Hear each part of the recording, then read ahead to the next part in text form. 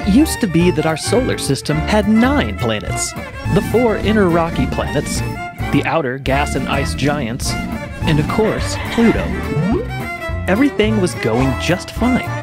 Until August 2006, that is. The worst year in Pluto's life. The International Astronomical Union, or IAU for short, made the historic decision to downgrade Pluto from a full-sized planet to a dwarf planet. As the organization governing and upholding the rules of astronomy, why on earth would the IAU do this?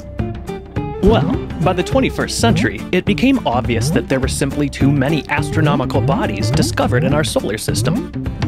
And instead of deciding to have literally hundreds of planets, the IAU updated the rules for what makes a planet, well, a planet. To be considered a full planet, a body must meet 3 rules. It must be in orbit around our sun. It's massive enough to take on a mostly round or spherical shape. It must clear the neighborhood around its orbit. Pluto indeed orbits our sun because, like all planets in our solar system, it's locked in the sun's powerful gravity, even though it orbits 3.7 billion miles out. Pluto has just 0.002 of the Earth's mass, which makes sense considering it's only about 1,400 miles across, or about half the width of the United States.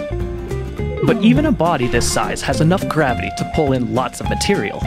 And as bodies, like Pluto, pull in material from all directions in toward their center, they take on a spherical shape. And finally, as a planetary body forms, it must clear out the neighborhood in its orbit. Planets can clear their neighborhood by being massive enough to be gravitationally dominant.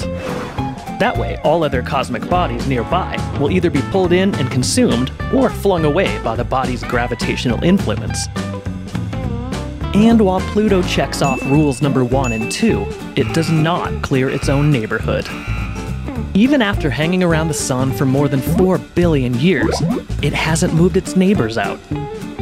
So Pluto and 5 other planets unable to meet the IAU's 3 rules are classified as dwarf planets.